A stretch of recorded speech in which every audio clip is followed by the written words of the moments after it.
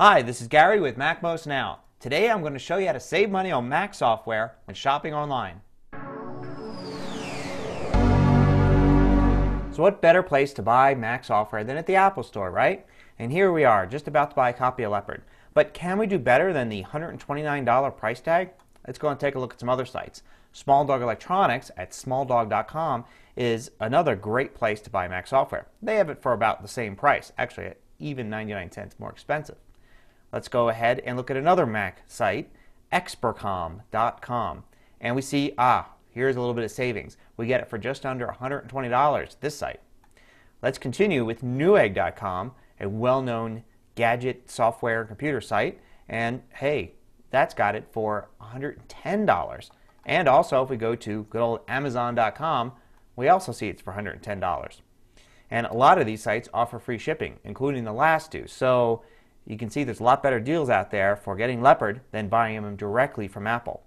So while the Apple Store may not be the best on price, it still may have some advantages. For instance, the Apple Store may be the only place locally to just get a retail box of some Mac software right now, whereas ordering online, you have to wait a few days for shipping.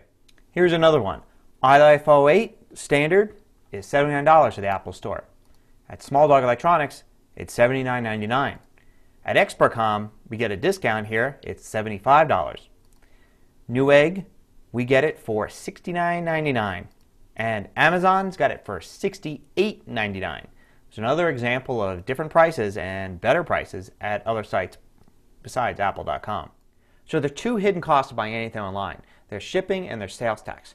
Now, shipping, of course, varies from site to site, and there's a lot of offers of free shipping out there. But make sure you check the free shipping and see how long that's going to take. Sometimes it takes a lot longer than the shipping you pay for.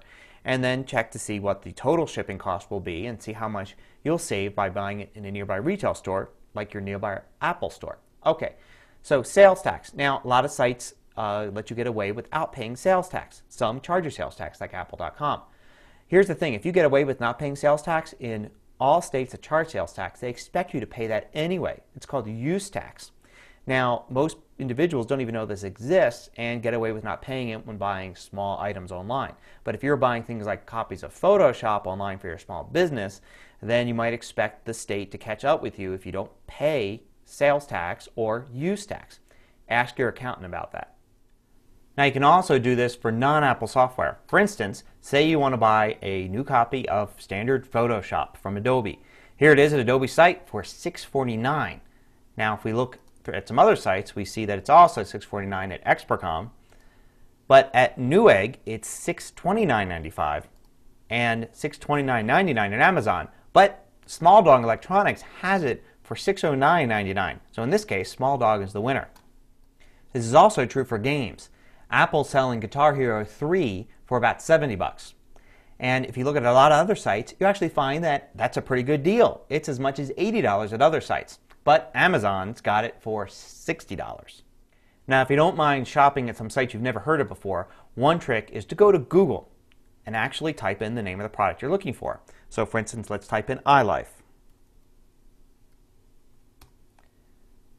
And once you get to the results page, go to the top and click on Shopping. And what you're going to get here is a whole bunch of different prices for the product you're looking for from all sorts of different stores. Now, there's a lot of different problems with this type of thing. For instance, here it claims that you could find $13 copies of iLife, and you'll find out if you click on that that that's not really true. It shows a store there selling it for $13, but if you look closely, it's something called the iLife 08 Media Set. So you've got problems like that where the keyword searches in shopping aren't exactly going to show you what you want, but sometimes this will turn up a little gem. Some store you might have heard of or are willing to try, selling it for much less than everybody else. So the basic idea here is to learn to shop around. Don't just assume that the price at the main site like Apple or Adobe is the best price out there. It usually isn't. Go ahead and look at Amazon, look at a whole bunch of other sites, find a good deal from a company you trust and order from them. Until next time, this is Gary Rosenzweig with MacMost Now.